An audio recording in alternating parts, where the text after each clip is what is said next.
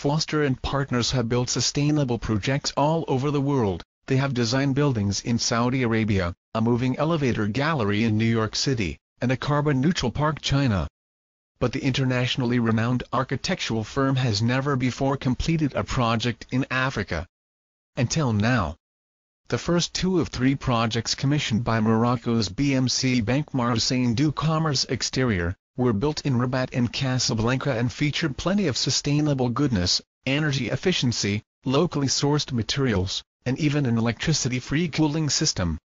Step on in for more glimpses of this unbelievably beautiful building based on traditional Arabic design.